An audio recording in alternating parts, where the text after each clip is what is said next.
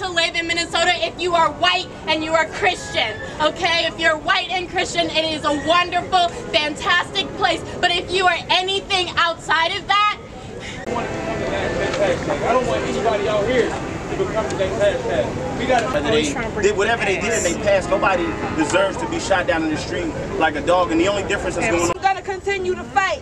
And I'm hoping that everybody will stand up and fight with me. Black